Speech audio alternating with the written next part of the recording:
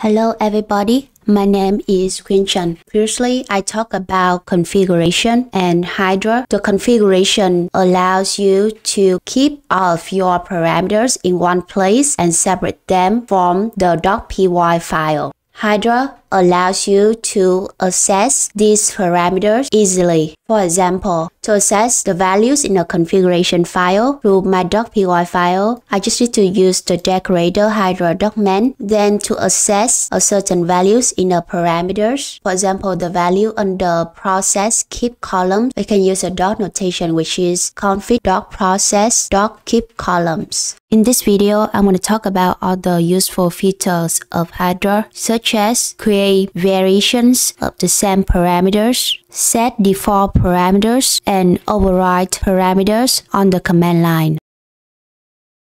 A lot of time you might want to change the parameters inside a configuration file to see which combination of parameters result in the best metrics. For example, if you think the column response might not contribute too much in predicting how much a customer will buy a product, you might want to eliminate this column and then run the entire pipeline and see if you got a better result with the change in the number of filters. So ideally, you want to keep the record of the parameters that you have experimented with so that if you like a certain result, you can go back to the parameters that is responsible for that result. So how can you do that with Hydra? You can see that I create multiple versions of the parameters to process the data. So in process 1, I have keep columns, remove outlier threshold, and family size.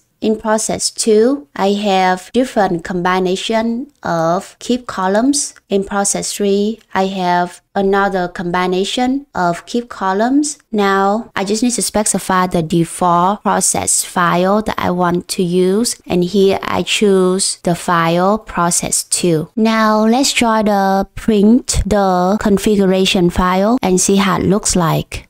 First, let's go to Hydra group. Then we run the print config file. So you can see all the parameters that is inside the file process2 is combined with all the parameters in the main.yam file. So this is very convenient because not only that you are able to keep the record of different combination of parameters, but you can also change the process file that you want to use from the command line. So for example, if I want to experiment with the parameters in process1.yam, I can just run process source print config.py and then I specify the process to be process 1. And you can see these parameters look exactly the same as the parameters that we see in process1.yam.